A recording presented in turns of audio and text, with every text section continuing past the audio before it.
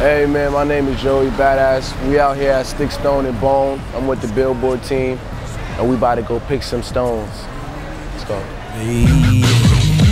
I just need to get it.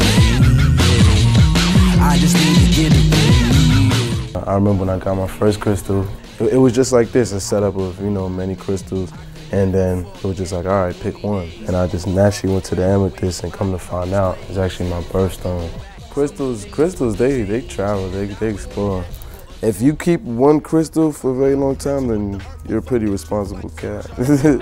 Any fan who brings me a crystal, I try to get to talk to them for a little bit, just to see what their vibe is like, because they could easily just give me some negative energy, Motherfucking super duper swanking. Niggas still hating, pigs running for the bacon. Music videos and directing is something I'm actually really into. The idea that I had was this energy growing. It starts in the basement, the corridors, and then it moves up to the street level, because it was evolving. Now it's getting bigger and bigger. And then pretty much the whole amethyst thing was basically almost like my kryptonite, Grab a white collar by his white tee, find a flight, yo, that's just what it is. Never seen anything like this. Azurite and malachite. Whoa, this is tektite. This is actually a meteorite from out of this world.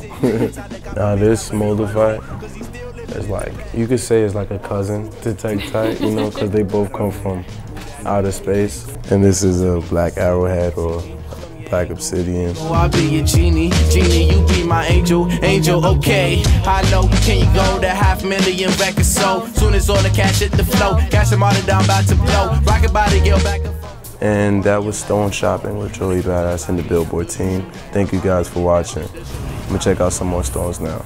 Peace. Show for the poppy that I probably want to see. So tell me